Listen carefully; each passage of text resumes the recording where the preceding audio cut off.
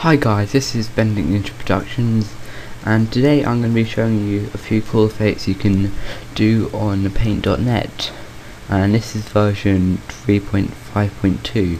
Okay, so my first effect is Ink Sketch, and to get this just go into Effects, Artistic Ink Sketch, and you can play around with the settings a bit, the best setting, and then all in all it creates a really nice effect, I'd say. Looks really nice, has an almost cartoonish effect. Okay, so that's first effect. I'm just going to cancel it. The second effect is in Effects, Blurs, and then it's Gaussian Blur, and this, I really like this blur.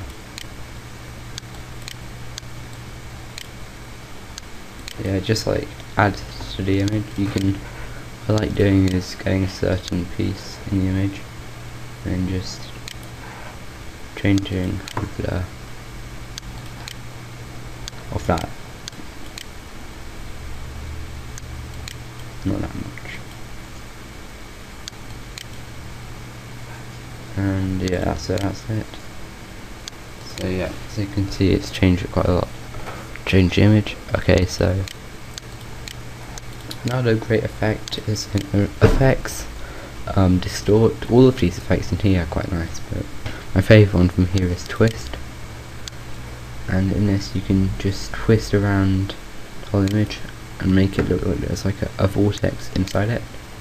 You can change every single setting, so you can make it seem like there's a mountain, and if you move it a little bit more, it turns into like a lollipop or something. So yeah, so all in all it's a really cool effect, and you can choose where you want the twist to go and how twisty you want it, if that's the right way to say it. Okay, so, and you can choose quality. I'd always recommend the quality on 5, because otherwise you'll just lose quality from the photo. Okay, that's enough of that effect. My next effect is Distort and Polar Inversion. This is so cool because it loads of the same image in the actual image. You can change it to warp, clamp, reflect. I like clamp quite a lot. And you can completely just edit the settings and make it look however you would like it to look. Change positioning, and yeah, so it's a really nice effect. So always put the quality on 5 when you're finished. I mean, look at that, that's just so nice. Okay, my last effect is it's in, where is it? Tile Reflection. And this creates a really nice tile effect, and you can change your tile size and how tile looks. I like it when it's really nice. And with a really small effect, it makes a really noisy the image. I like a really large tile effect. It's quite nice.